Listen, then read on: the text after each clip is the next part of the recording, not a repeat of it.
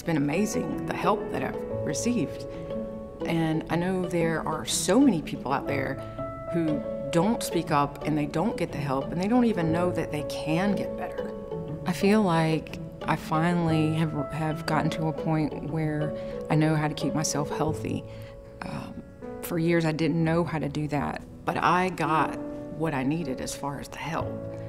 You know, I stood up and I went and got help. When you get depressed and you get down, you tend to isolate, and no one's gonna be able to help you if you isolate.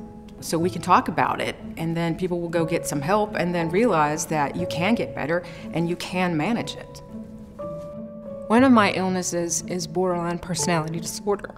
And with that illness, you struggle with relationships. And recently, I got married. And I've learned how to work through those things and found an amazing person that accepts me for who I am, and it makes me very happy. And I have 2 wonderful, amazing kids. First step to breaking stigma is to come out and talk about it. Just surround yourself with a supporting cast.